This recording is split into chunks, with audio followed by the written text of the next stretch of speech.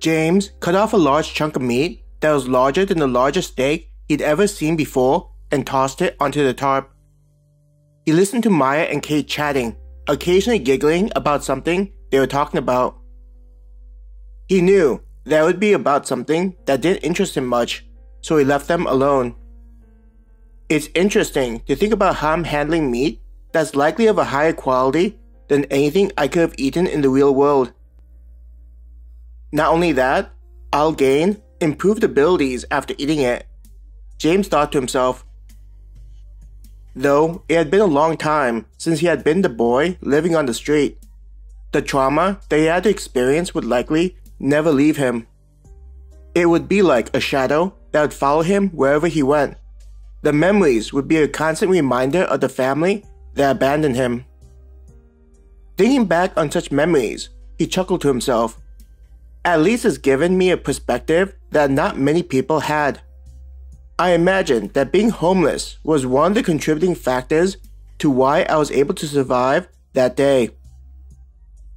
Not only was I able to avoid the creatures relatively easily, but the fact that I knew how to survive on my own meant that civilization collapsing didn't have as big of an impact. For him, living on the streets was nearly equivalent to civilization having collapsed. There weren't any safety nets he could depend on, relying on his developed skills to survive. Tossing another large steak of meat onto the tarp, the sight of the growing pile just showed him how much his life had changed. While lost in thought, half listening to what Maya was talking about to Kate, while focusing on his thoughts, he soon pulled out of them back to the world around him. This should be enough, James said to the others. He looked at the pile of organs that had been removed. Some of them, like the liver, would be eaten. The rest would be buried.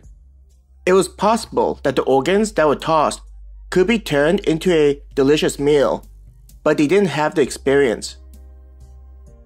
One of the books he and Maya had purchased offered recipes for many other organs they would throw away. Still, James didn't want to deal with experimentation.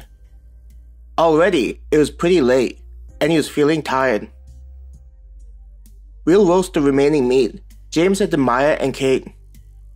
Smiling, Kate said, "I'm sure we'll be hungry again when we wake up, so we can have some for breakfast." Nodding, "I'm sure there'll be plenty of food," James agreed. "That's why one of the dishes we're doing is a simple stew. It can keep cooking throughout the night, and the people on the watch can eat whenever they get hungry." If there was one thing that was different compared to the real world before things went crazy, it was how their bodies became more efficient at handling food. It also caused them to be often hungry, though it wasn't to the degree that they'd die if they weren't able to eat. "I think we could go several weeks without food, though our bodies wouldn't be happy about it," James estimated in his mind. The food they ate may have energy contained inside, but the surrounding air around them also had the same energy. This meant that even when they didn't have access to food, their bodies were practically always eating food. "It kind of feels like we're plants, like how they take in sunlight for energy," James laughed. Both Maya and Kate looked at him with confused expressions on their faces.